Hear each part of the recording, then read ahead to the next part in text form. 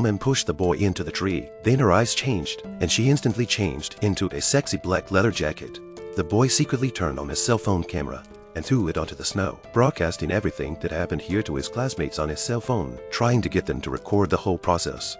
The woman suddenly turned into a monster and wrapped her tentacles around the boy, who never expected this to happen until he died. And even worse is the scene just now. Because of the sudden drop in temperature, the cell phone screen becomes blurred. The students did not see anything. Wei Xiaoshuai managed to find him. He was already dead. In order to find out the cause of his classmate's death, another boy went to the library again and saw a woman reading a book. He wanted to go up and try to find out.